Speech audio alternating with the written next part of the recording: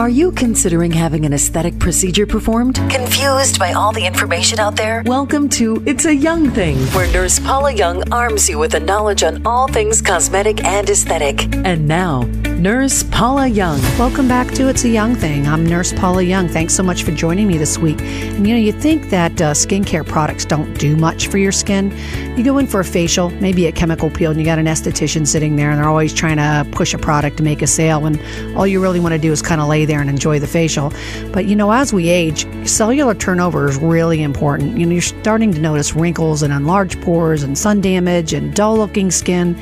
And the best product to do this is a retinol product. And if you think that all retinol products are the same, think again. People get really confused between retinol products, and it can be so confusing when you see a product in the drugstore or maybe at a cosmetic counter compared to the ones that you see in your doctor's office.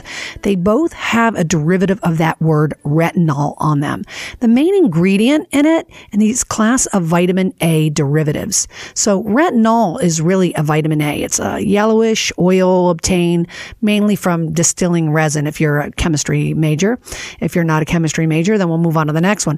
Retinoids. Now, this is a group of substances and it's related to vitamin A and it functions like vitamin A in the body, but it has to be converted many times by your body. And tretinoin is a chemical that's related to vitamin A, and you see this a lot on labels. It's used mainly to treat acne. And Retin A is something I'm sure you have all heard of. That's a brand that's used for treating wrinkles and sun damage. So let's talk a little bit about the history of retinols. And so tretinoin, or Retin A, that was developed back in the late 60s by a PhD. His name was Albert Kligman, and he was a professor of dermatology at the University of Pennsylvania. And he and his colleague developed this for acne, but they found when they used it on their patients that it had a profound improvement on wrinkles and sun damage. So they went ahead and got smart, got an FDA approval for this compound, and they marketed it under the trade name of Renova. It actually was the first FDA-approved topical treatment for fine lines and wrinkles. Now, here's the difference between retinol and retinoids. Your over-the-counter drugstore products, they contain a form of retinol. It's an ester form. Like I said before, it needs to be broken down, converted by your body in your skin cells into a retinoic acid, so it provides some sort of benefit to your skin. But the more conversion it's going to take to get that to form into a retinoic acid, the weaker the product really is. So let's talk about the action. What's cool about it is that it can multitask. It acts directly on the DNA in your skin cells, and it basically can tell them to do anything they want them to do, like be a younger, healthy-looking cell, and it can do that. It's also an antioxidant. It can break up the free radical damage that causes wrinkling, and that actually causes a slowing down of the signs of aging. It can also boost your collagen production and help fade discolorations from sun damage. It can mainly increase cell turnover. So these dead skin cells that we talked about in a previous podcast in microdermabrasion, you're constantly shedding them and revealing the brilliant skin underneath and clearing these dead skin cells. Well, guess what else goes with them? Debris and oils from your pores, which can also loosen up these blackheads that are really tight. And the main thing it does too is it thins the top layer of dead skin cells, that stratum corneum, and it thickens that smoother second epidermal layer. And that makes your skin look more firm and more luminous. Now let's talk about the difference between what you get in your doctor's office versus over the counter. So prescription-based retinoids, they have a higher concentration of retinoic acid. So they come in strengths of about 0.5% to 2%. And these can be up to 20 times stronger than what you buy over the counter. So when a concentration of retinoic acid is put on your skin, it doesn't lose its strength like over-the-counter products. So the higher level of retinoic acid that you have, it provides a quicker benefit, but sometimes at the cost of increased dryness to your skin, redness, peeling and flaking of skin. And this is why a lot of people quit using a retinol product when they're prescribed one by their doctor. This is why you're started at a very low dose with applications spread apart. You don't do this every night. You gradually increase them in percentage of the product, or maybe you have to back off.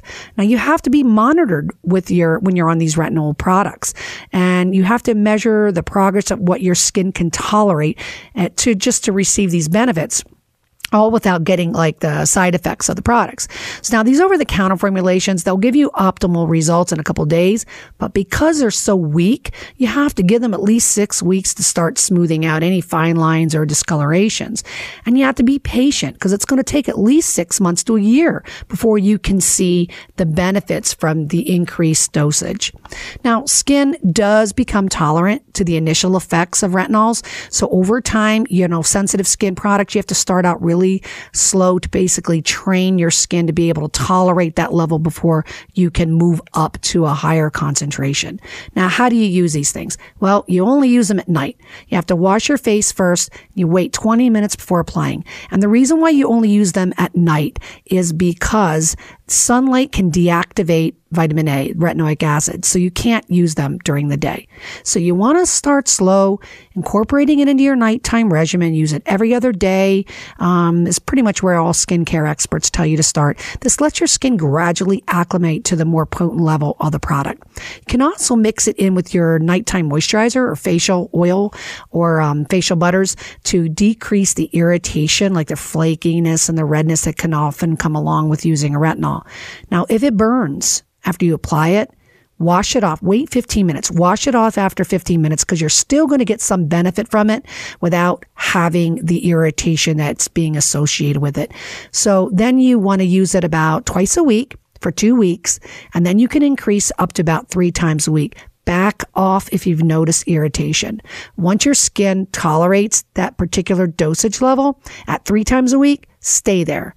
If you are a waxer, like if you wax your upper lip and chin, or you have any kind of laser treatments or even microneedling, don't use a retinol product for at least 5 days prior to and after your treatment. And you have to let your practitioner know that you are on a retinol product. Another important thing that you want to note when using any retinol is that you don't need too much. Just a pea-size amount is all you need for your full face. And another thing you can do if you're a first-timer, try it on the back of your hands, on the tops of your hands or your neck or chest, just to see how you're going to react and respond.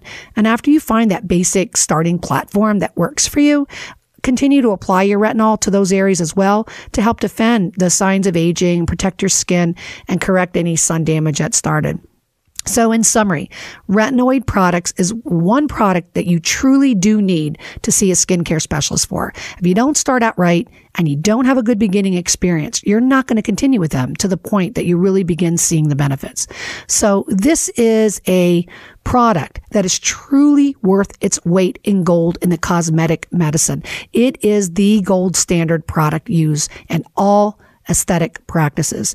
Now, prescription strengths can be more costly than your over-the-counter ones, but think about it. The concentration of these retinoid acids that you get in the drugstore versus what you get in the doctor's office, you could be paying more money in the long run because you have to buy more of those over-the-counter products just to get up to the strength and the dosage and the effects of a prescription-based retinol product.